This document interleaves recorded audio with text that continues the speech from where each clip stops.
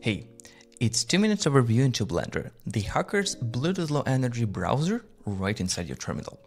Let's start, and you can see that it already found a lot of Bluetooth Low Energy devices around you. So you can search for the devices that have specific name, you can inspect them, or you can connect to them. So here is my toothbrush. Let's check.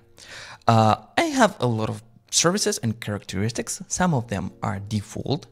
Blendr automatically resolve them, displaying correct name. So let's check the bottle level, for example. 77%, pretty good, no need to recharge. Then let's go to the manufacturer name, and here is something more interesting. The dialog semiconductor, but you can see here that it is displaying the byte structure using hex viewer right coming from your BLE characteristics. So it's very helpful for you for debugging data coming from BLE devices. So you can see that it's dialog, then UTF space, semiconductor, pretty much good. But that's far from being it. Blendr has two very cool features that helps debugging and building your BLE devices.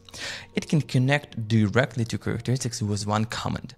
So you can see that it's automatically trying to find the Auckland device, then it's trying to connect to specific characteristics, and you can see that we are already here without clicking all the time or writing scripts to check the data.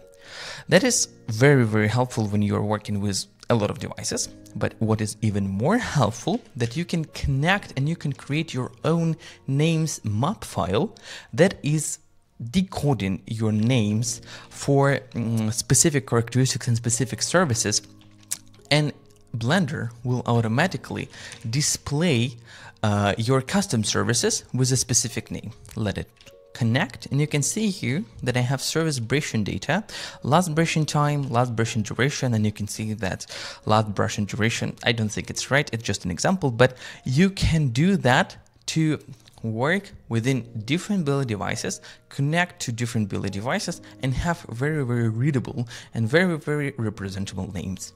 That's it for the short overview of Blendr. Hope you will enjoy it, and happy Bluetoothing!